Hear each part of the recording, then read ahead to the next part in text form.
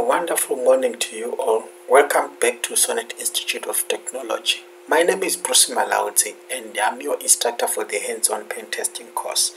This is module 2.2 of the video course. In this demonstration, I will show you how to exploit a Windows XP host using the Samba vulnerability. Earlier on, we used Nmap to scan for live hosts, and we found that there were two hosts that were live. One was a CentOS machine on the .11 and the other one was a Windows XP on the .13. So for this purpose, or for this demonstration, I would like to target a Windows XP machine.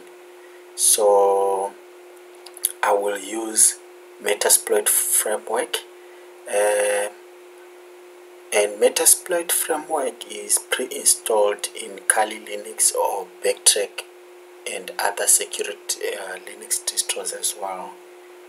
So in this demonstration, I will do major things or stuff.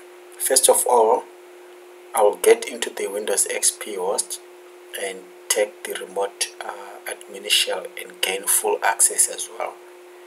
Secondly, I can then create a user and connect to the Windows XP via RDP and gain full access as well. Nessus is a good tool for scanning for Microsoft Windows vulnerabilities, but Nessus is not free. So without wasting time, let's get to the GNS3 topology and see what we have. On our GNS3 topology, we found out that the .11 is a CentOS machine and the .13 is a Windows. And this is our Kali box with a .12. So at this moment, I've switched off the CentOS machine to reserve resources because I don't need it for this demonstration. So I have the Windows machine right here, the .13. So before we start attacking, let's get to the Windows machine and see what we have. So on the Windows machine, I'm logged in and I'd like to show you the users which are currently configured. So I'll go to Control Panel and User Accounts. Come down to User Accounts as well. So I currently have Bruce as an admin and the guest account is off. So without the guest account, it means this box there's only one user named Bruce. So I can log out and start the attack.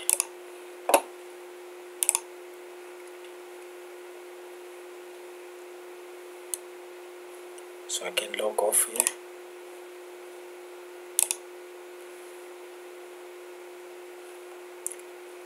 Okay, I'm logged off. So let me minimize that window, and on the Kali box I can log in.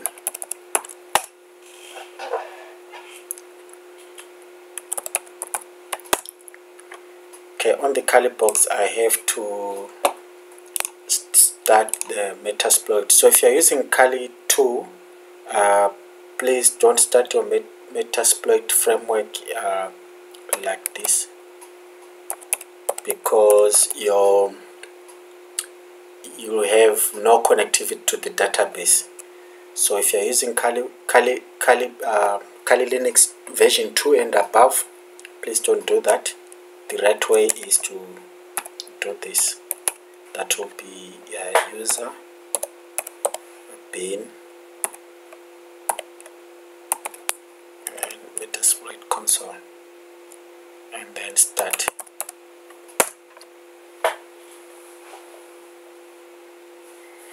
It might take a while to start.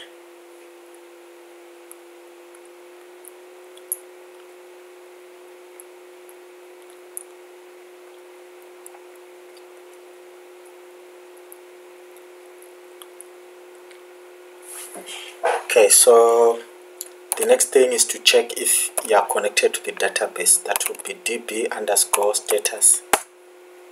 Okay, I am connected to the database, so I'm good to go. The next thing we need to use the Samba vulnerability. So is to set my exploit. So I'll say use exploit Windows Samba, which is SMB, and my exploit is MS8 067 net API. Once I do that, then I can set my payload.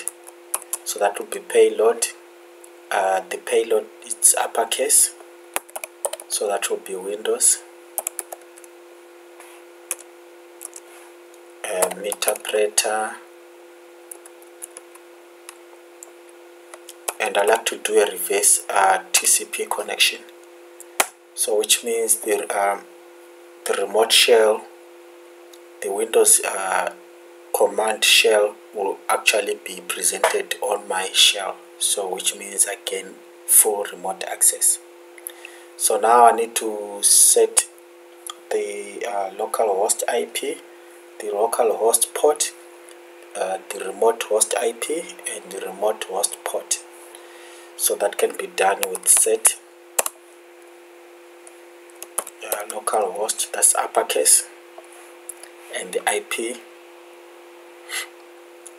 local host, the IP of this curly box. This curly box has got an IP of 192.168.1.12, and I can set the local port. So I like to use port 444. Now let me set the remote host IP. So our Windows XP is sitting on 192.168.1.13,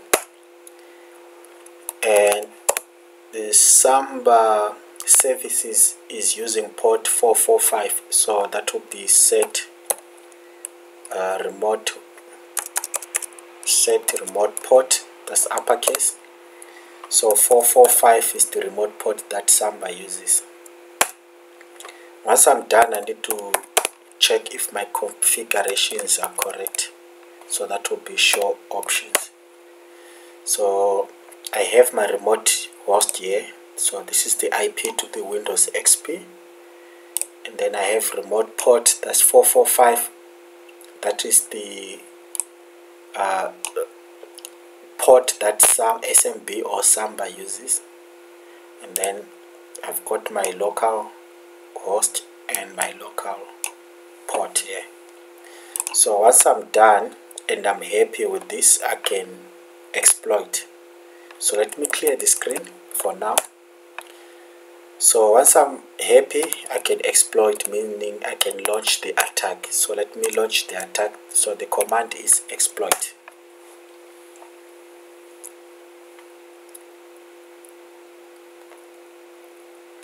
Okay, so once you see this message saying Interpreter session 1 opened, it means your exploit or your attack was successful. So if I type the command shell, I am in a Windows machine right now, and if I do there, these are the files within the Windows machine, and I am in the root system of the Windows machine, that is system 32. So at this point of time, I have full control of the remote Windows machine, and I can navigate, create users, do almost anything to this. So this is end of part 1, that is gaining full remote shell. So in the next part, I'm going to show you how we can create a user and then enable RDP on the remote host so that we can gain GUI on the remote host as well. So I can exit from here back to Metapleter. Let me clear the screen. Before I go, let me go back to the shell, to the Windows shell, and as you can see here, I am in the Windows shell. And if I do ipconfig, you can see that I am in the .13. Let me exit from this and back to the Metapleter, clear the screen. So now I need to start the GUI. So the easiest way is to run the script. So there is a script called get GUI. So if I do -H, it's going to show me the options. Here are the options.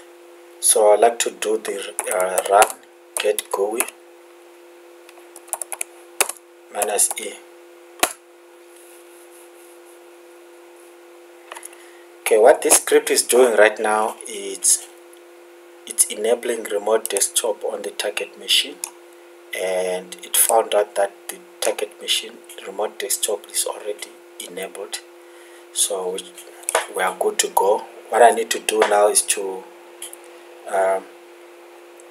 add a user with the password, and then we'll RDP into that. Get GUI. It's run get GUI -U. So the username, let's call him Red Hat, with the password of password 123.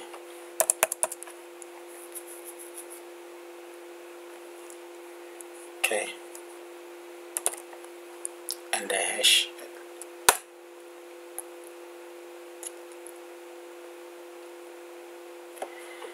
Okay, so a user Red Hat has been added and is under administrators, and we created a password as well as password 123 hash.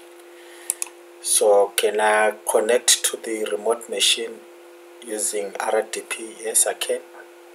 So that will be start another terminal.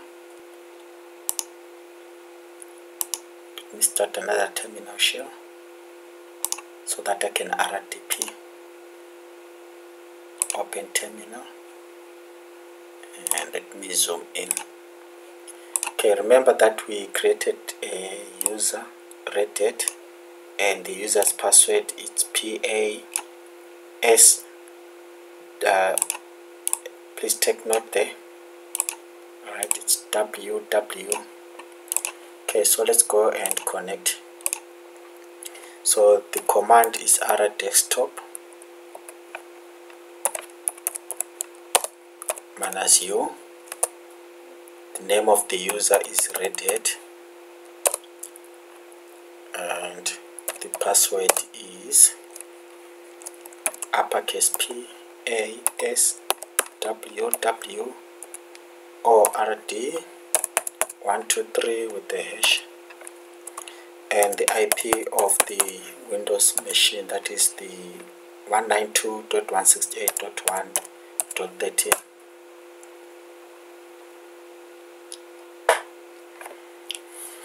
Okay, it's connecting, and looks like I'm connected. As you can see, I am connected, and this proves that I am a new user and everything is getting loaded for the first time. So basically, this is how you connect to a Windows remote machine. So you can see that there is some color loss because I'm connected through the terminal right here. So on the other side, the user Bruce doesn't know or doesn't see that his machine has been compromised, and if you go under users on the control panel, this user Bruce won't be able to see the user Red Hat. that has been created. So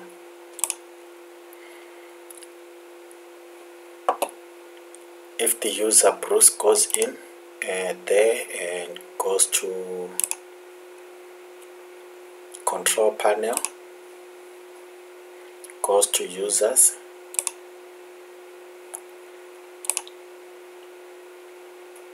the user rated is not even there. So this user Bruce won't see that his machine has been compromised, and this is how you actually exploit a Windows XP using the Samba vulnerability.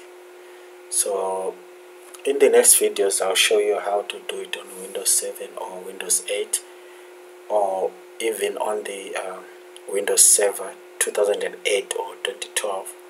But some of the methods or methodology is a bit complex, and they need a lot of technical skills and knowledge. So I hope this has been informative, and I would like to thank you for watching. Goodbye.